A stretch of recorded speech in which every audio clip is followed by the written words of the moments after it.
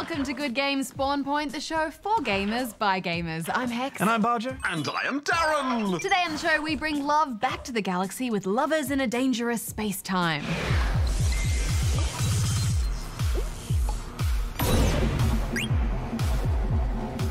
Plus we burn some rubber, taste the dust, And push the line. in Forza 6.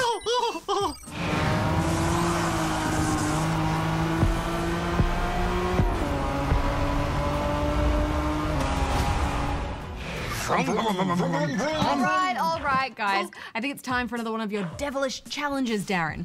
Affirmative, Hex. Stretch those cranial muscles, spawnlings. It's time for D.A.R.R.E.N's challenge.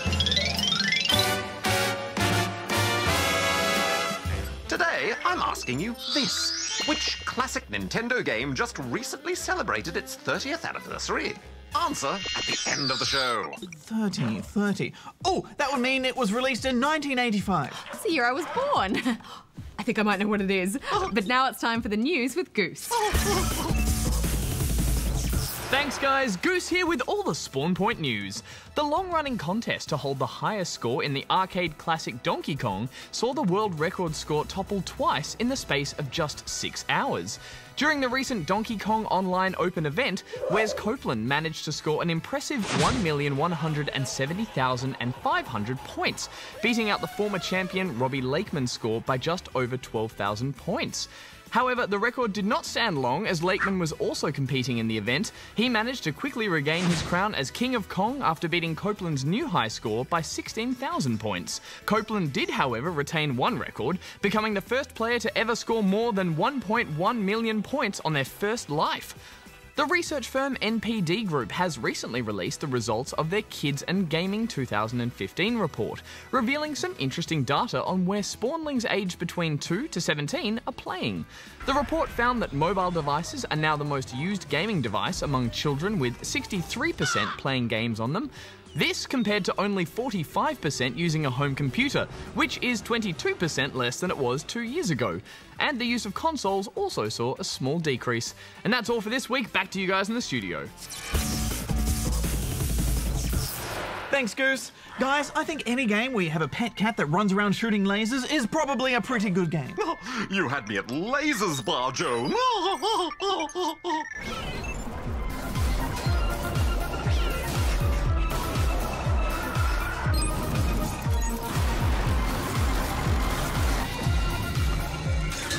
Lovers in a Dangerous Space-Time is an action space platformer featuring both a frantic single-player mode and a frantic multiplayer co-op mode. Your mission is to bring love back to the galaxy after a machinery malfunction sends anti-love throughout the cosmos. Along the way, you have to rescue your fellow lovers who have become trapped by the anti-love robots. As you traverse a universe full of white dwarves, suns, wormholes, and anti-love infected constellations that come to life. This game has a real positive feel to it. It has great energy. Yeah, well, you know what they say, fight hate with love. Negative. You'll never win with that attitude. You need to fight hate with upgradable weaponry. Not to mention an upgradable spaceship. Affirmative. Throughout the game, you can upgrade your cannons, shield, and engines with various gems that you'll find on each map, like power gems, metal gems, and beam gems. Then, as you progress through the campaigns and rank up, your ship takes on the capability for multiple gem sockets, meaning you can mix and match the gems to create different combos to really get your firepower firing. Pew pew, pew pew, pew pew! Yeah, well, things can get a bit frantic at times. Yes, but as the saying goes, together we can achieve anything. That's not the saying. The saying is, with powered-up beam missiles, a metallic shield, and the reflexes of a cat, you can achieve anything.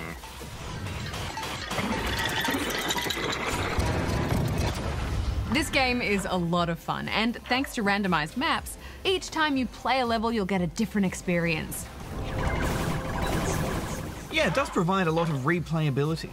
It's a challenging game, with the monsters coming in swarms at times, but above all, it's ridiculously fun. Totally. From the art style to the sound effects, the music and the character design, they all fit so perfectly in the stylized universe of what I'm going to say are bunnies. Love bunnies? I mean, they're all kinds of cute little creatures. Now, the controls might seem a bit daunting at first, particularly in single-player mode, controlling not only yourself but your companion as well. But it doesn't take long to get a grip on the time-slowing pet command mechanic that enables you to direct your pet around your neon spaceship of love. And that cat really does have incredible aim. But that's just the single player. In the co-op, the cat is replaced with a friend. Hex, could I be that friend? I think you could, Bajo. Oh, there's so many. I can't shoot. Hit the yellow button, Hex. Hit the yellow one. It'll clear the screen. This thing? Yeah. Smash it. Yeah. Pew, pew, pew, pew, pew, pew, pew. You know what, guys? I think I love this game. I love it too. What is love? Hex, what's your final score? I'm giving it 4 out of 5 rubber chickens. Yeah, I'm giving it 4 out of 5 rubber chickens as well. What a great title, too. Are lasers love? Yes, Darren. Oh, well, that's okay then. Now it's time for another round of amazing strategies with Goose and me. Roll the tape, Carrie.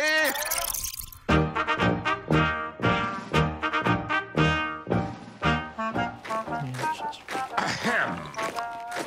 Attention, Goose. Oh, Darren, I'm sorry, I didn't see you there. Why on earth are you wearing those ridiculous sun spectacles? Oh, these? Well, Darren, I was just preparing for today's strategy in Plants vs. Zombies, sunflower stacking. Ah, what a bright idea, Goose. Good one, Darren.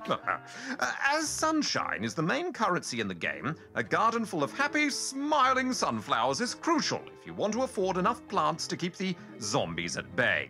And by making them your priority early on, you shouldn't have to worry about collecting up enough later when things can start to get out of control. Indeed, Darren. Now, while this strategy is most useful in the original game, learning to manage and maximize your resources is an incredibly useful skill for many other games too.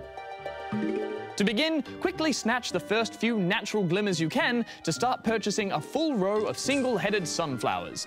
Now, make sure, of course, to plant them as far away from the encroaching zombies as possible. Remember that you will usually have some time before needing to place an offensive plant, so stick to sunflowers for as long as possible. Once a zombie does begin to advance, pop a pea shooter in the 3rd row away. That way, you'll be able to fit 2 whole rows of sunflowers in and maximize your rays. Continue this strategy until you have close to 2 whole rows. While in the meantime, keep saving up for the all-important double sunflower.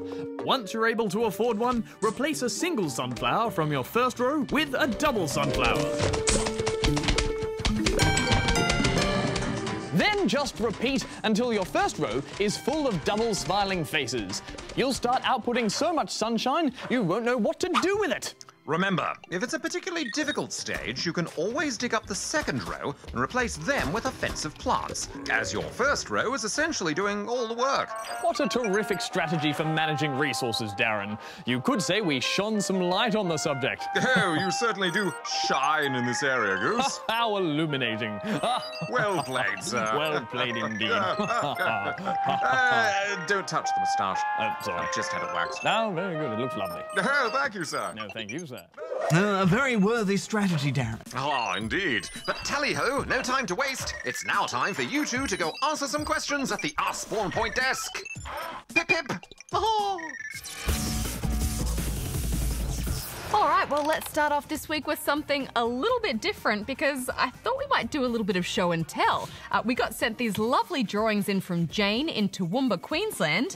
We got the whole Mario gang going on here pretty much. Mario? Nice work there, Jane. Toad? Oh, there's some excellent shading and colouring skills on display here. Did it come with a question, Hex? No, just these awesome drawings. So thanks so much for that, Jane. But let's keep the show and tell theme going a little bit with this one from Ethan, King of Cat Playland, who is in Minecraft, New South Wales. I love making loot traps and seeing new mods in Minecraft. Can you show me some of your favourite mods and loot traps? P.S. Do you like my roller coaster and underwater house? P.S. Darren is a noob. P.P.S. Bajo, do these. Squeeze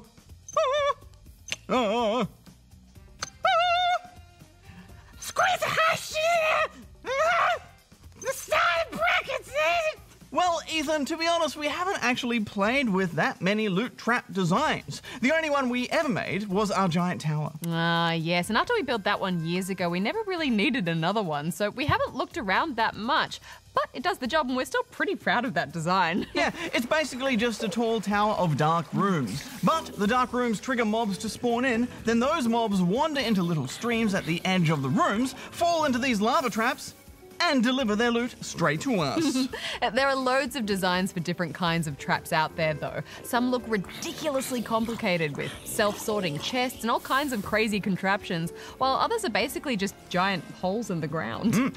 As for our favourite mods, well, to be honest, we mostly only ever played with just plain old vanilla Minecraft. But we do sometimes find the Too Many Items mod very useful, since it basically just gives you instant access to everything that exists in Minecraft. It also lets you switch your world from creative to survival or choose the time of day instantly, which can be very handy. There's also the Not Enough Items mod, which does a similar thing, and a lot of people prefer that one. And if you're wondering, no, we didn't use that mod to make our world. We made all that 100% legit in survival mode with no mods way back in the day. But we will admit that these days we do sometimes use too many items just to help us get bits of footage which would otherwise take ages to get. That's about the only mod we've really spent much time with, though. And there are so many mods out there, it's hard to keep up with what's being created. Indeed. Personally, I always like me some graphics hex, and Minecraft can often be a bit plain for my taste, which is a style, which is fine, but sometimes, you know, I just want something that can make it look and run a bit better. So Shaders mod and Optifine will both make the game look way better and run smoother, especially on weaker computers. I always like the look of anything that adds something new or interesting to the experience. Things like dinosaurs or Pokemon or even space travel, for example. How cool is that? Also, anything which is just wacky fun, like TNT mods that let you explode D.A.R.R.E.N's statue in new and exciting ways. They always seem worth a try. Indeed. As for your underwater house and roller coaster, well, they are very cool. We built our own underwater area, and I know how much of a pain building underwater can be, so good work with that. But let's move on to this one now from Sabawitha, who is in Glendenning, New South Wales. I wish I could have that Too Many Items mod in real life. Yeah? Yeah, I'd just make a person appear to make me a cheese sandwich. Why wouldn't you just have cheese sandwiches spawn automatically into your world? Ideas, girl. Right here. Thinking 2 steps ahead. In Star Fox 64, when you barrel roll, you're actually doing a aileron roll. And when you do a somersault, it takes 3 seconds to do it. 1.5 to go up and 1.5 to go up. This means that they do a circle, and when you somersault in battle, you must do what's called a tactical egg. They don't. Therefore, the people who made this game are noobs and need to take a sip from the noob cup. Supper with the owl. Oh! Nintendo's in trouble! Better get Darren on the line, Hex, and then we can send him over to Japan with the noob cup quick smart. Hello. Hey. Hi, it's Hex. And Bajo here. We've got a letter from a spawning which says the people who made Star Fox are noobs. Total noobs. Apparently, in the game, you can do an aileron roll, not a barrel roll, and they got their somersaults wrong too.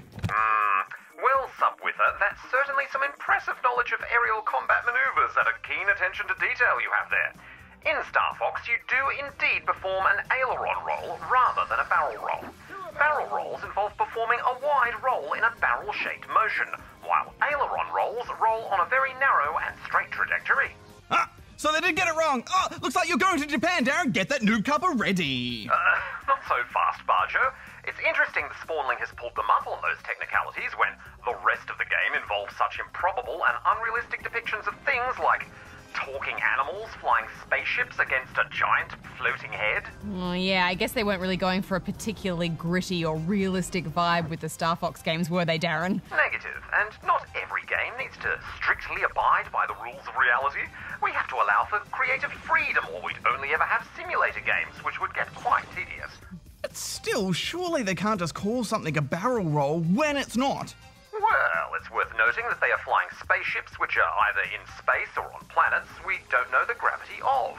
So many rules of dogfighting that apply on Earth, like the tactical egg, don't necessarily have to apply in the universe of Star Fox. And in their universe, they may simply refer to aileron rolls as barrel rolls, for all we know. Well, I guess that's a fair point.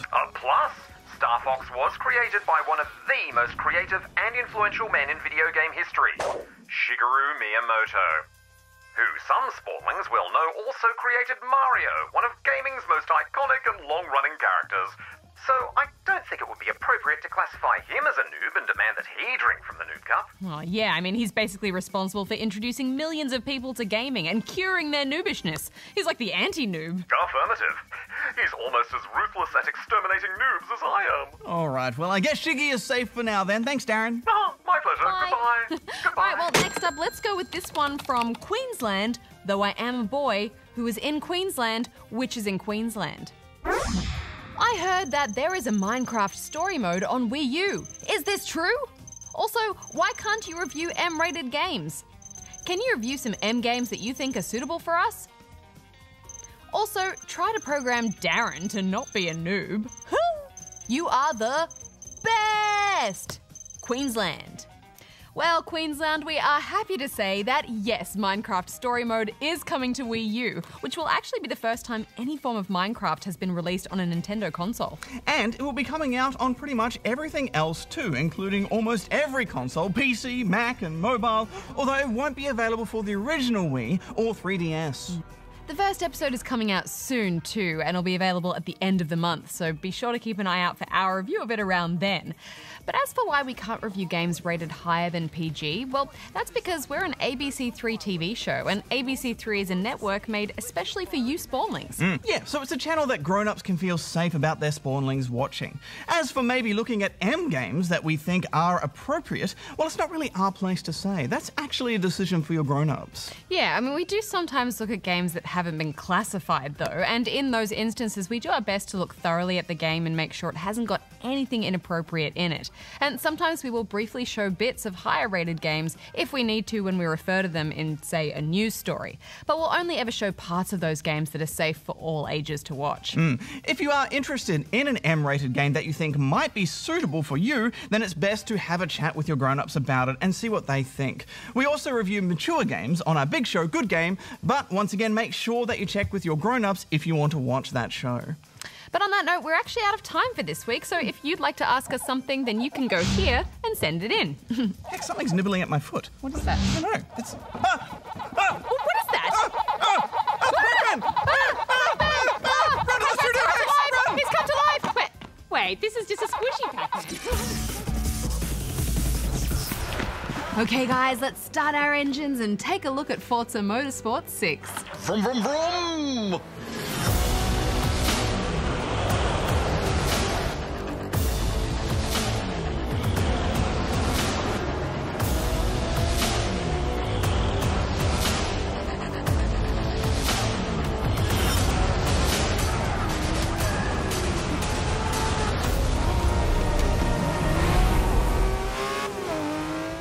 Now, this isn't to be confused with the Forza Horizon spin-off series. Where the Horizon games offer big open worlds to mess around in, the main Forza games are serious simulation races.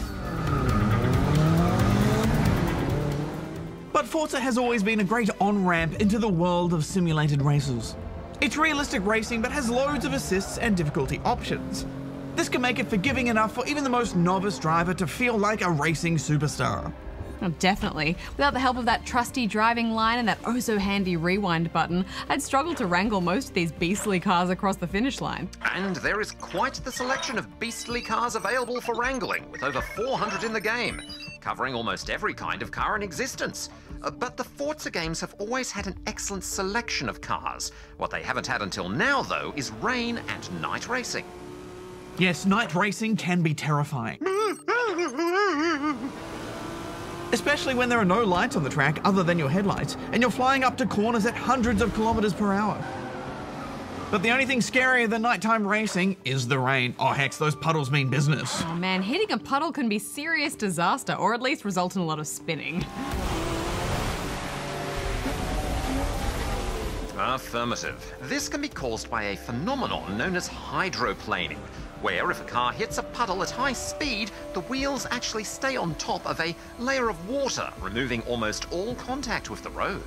And you really have to change up your driving line to be able to avoid those puddles, which I like. Hex, how pretty is the rain? It's really beautiful, isn't it? The way the raindrops roll around on your windscreen is especially impressive. I was a little disappointed that the weather and time of day wasn't dynamic though. So it never goes from a sunny day to a rainy one, or from day to night, and there's no night rain. Yeah, it would have been nice to see those weather conditions change during a race, and I was a bit disappointed that there weren't more tracks with night and rain variations available. But maybe we're just being greedy. There's more variety than ever compared to previous games, and even after a full day of playing, I don't think I ever raced the same exact track in the same conditions twice.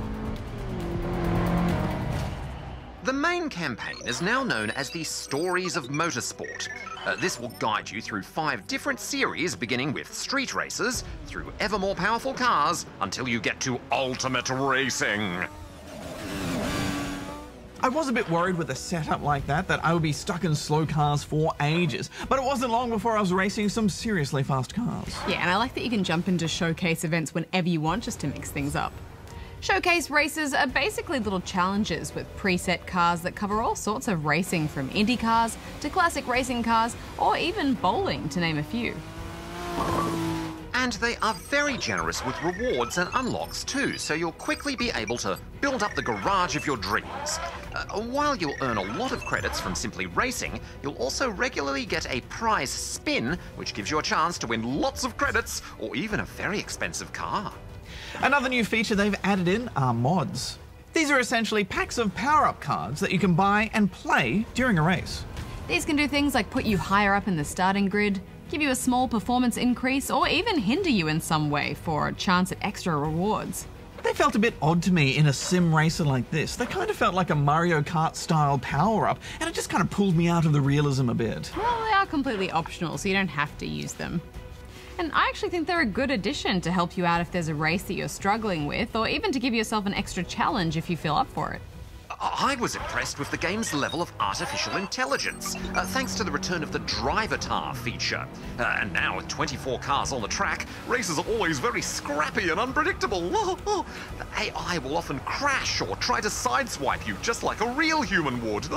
It does make for some very exciting races. Yeah, but guys, the multiplayer is great too, and split screen is back. How good is that? But we should wrap this up, guys. Final thoughts? Well, I think this is the best the main series of Forza has ever been. So I'm giving it 4.5 out of 5 rubber chickens. I'm giving it 4 rubber chickens. Vroom, vroom. Well, we're just about out of time for this week, but we could not end the show without the answer to your challenge, Darren. Affirmative, Bajo. At the start of the show, I asked you this. Which classic Nintendo game recently celebrated its 30th anniversary? And the answer is... Super Mario Bros., developed by Shigeru Miyamoto and Takashi Tezuka. The original Super Mario Bros. Was released in Japan on the NES on September the 13th, 1985. It became an instant hit and is definitely one of the greatest games ever made. Such an icon. Thanks for that, Darren. Well, next week on the show, we test drive the new vehicle-themed Skylanders Superchargers. Vroom, vroom.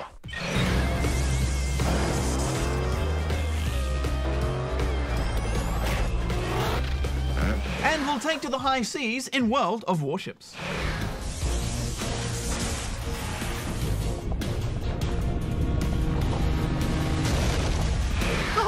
Warships. I must get my Admiral's jacket dry cleaned for next week. If I am to command the winds and the weather, I must do so in style. You do look pretty spiffy in that jacket, Darren. Well, until next time, may all your games be good ones. Hex out. Bajo out. Darren out. Hex, if you had a warship, what would you call it? Oh, something cool like Sea Dragon. Oh yeah, that's pretty good. I'd call mine the Bajo's Royal with Cheese. What about you, Darren? Laser boat. We'll be making another run. The laser boat promises to exterminate everyone.